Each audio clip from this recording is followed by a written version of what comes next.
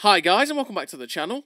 Today I've got two replays in the Western Alliance Era 3 Premium Tank Destroyer, the Wiesel 1A1 Tow. Now everybody knows about the Wiesel, everyone knows about this little rascal at this point, this little pest. It's a hilarious tank to play because you can just run around like an absolute lunatic, go around ATGM and people and just have a right laugh. And it is fantastically fun to play, it makes you a hell of a lot of credits, and you can just be an absolute muppet with it. And you'll kill yourself at least 10 times a night. you will kill yourself at some point because it lends yourself to bad driving problems.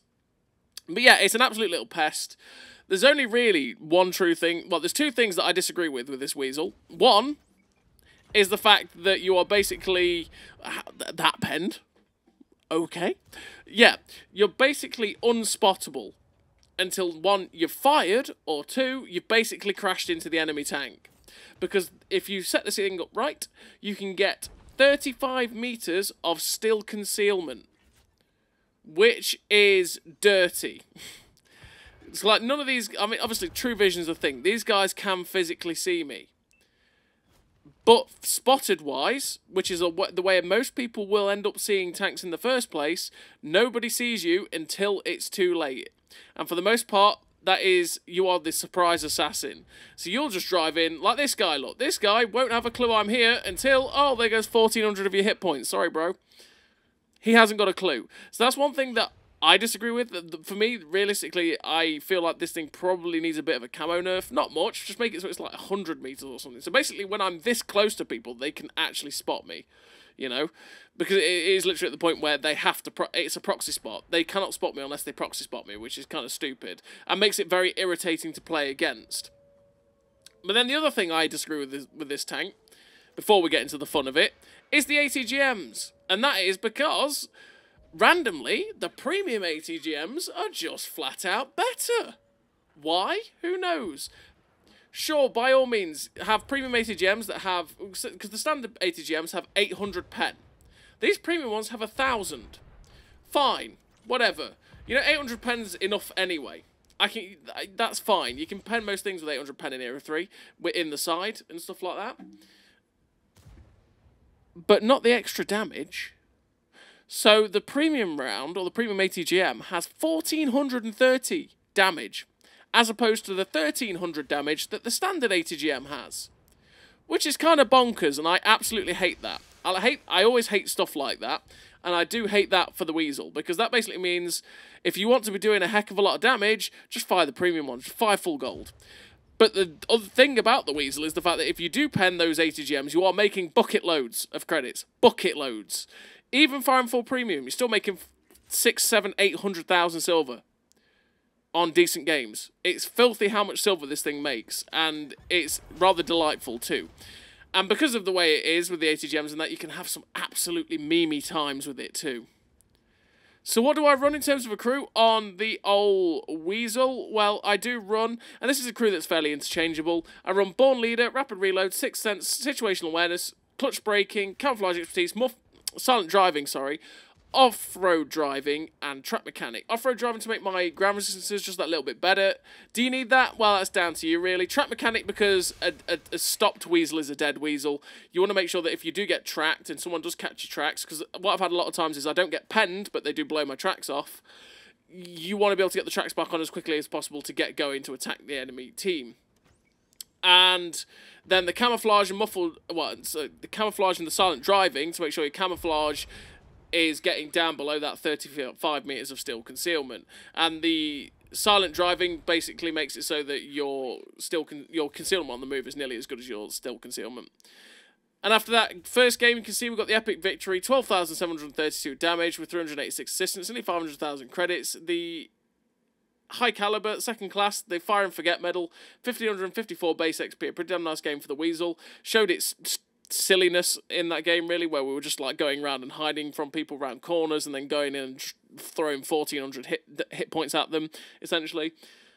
It is really, really funny, a tank.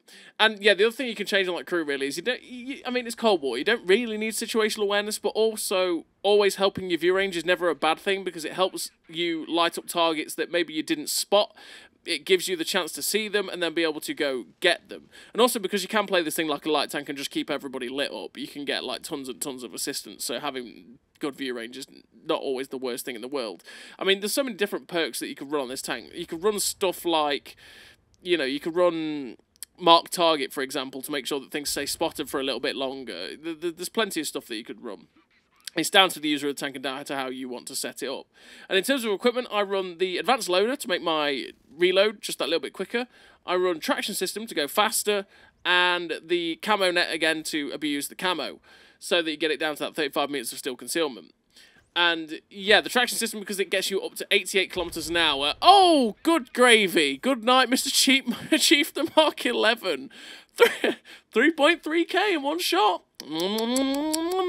Lovely, tasty, tasty. It's just what Wiesel does. That poor chieftain. Oh dear. But yeah, with the traction system, you get it up to 88 kilometers an hour, and obviously also with the traction system and the clutch braking, you're making your track traverse even better, which helps you be able to maneuver far easier. So as you can see, the second game, we're also on Swamp, and we're up to 4.5k damage so far with 2 shells, because we hammer out that chieftain, we got a sneaky shot into that Leopard 2A5, and that's where I'm saying camo is a big factor, and especially for something like this Wiesel, because you may go, well, True Vision, I don't need to set up for camo because they can always see me. That guy would have known I was there if I'd not set up for camo, because he'd have spotted me and he'd gone, oh no, a tank, and turned. Whereas I managed to get that perfect shot into his back end, and we came along and slapped him again in the side, putting us up to nearly 6k damage. But they have gone for our base. We do have to be careful going through the middle of Swamp, because the middle of Swamp is kind of a death trap for the Wiesel, because there's a lot of times where you do end up in a position where you just end up stopping dead nearly. Plus there's a lot of trees that can blow you up, because, you know, trees are deadly.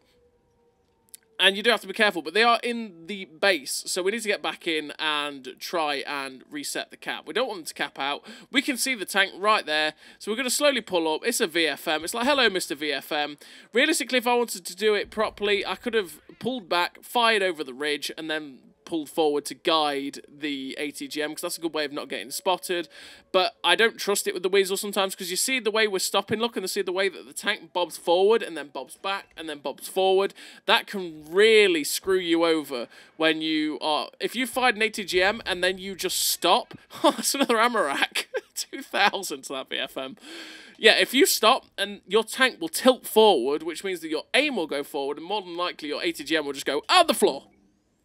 And that happens a lot too, so you've got to be very, very careful. It's best to just fire on the move, and that way you keep moving, it keeps your gun steady, and you just slow down to a very slow crawl when you're aiming the shot.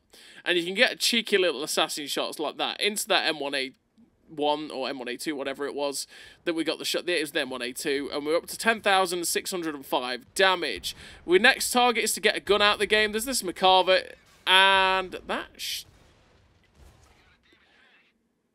How did that go over him?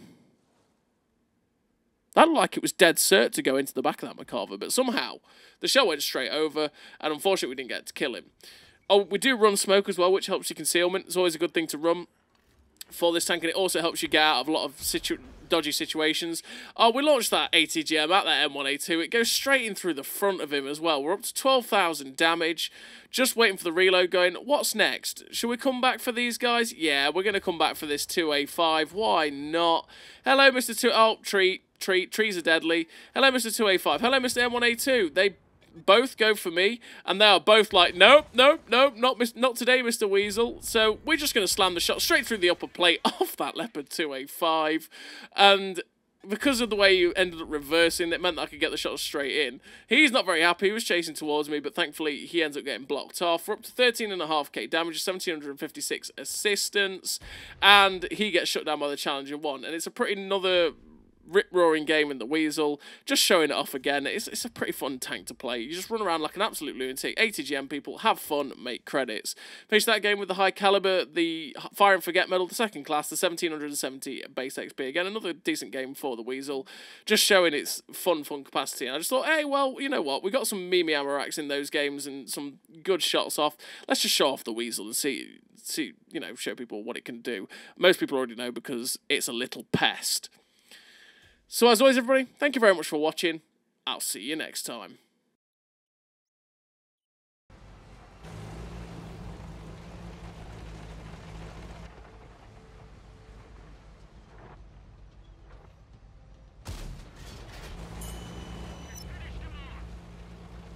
A great success.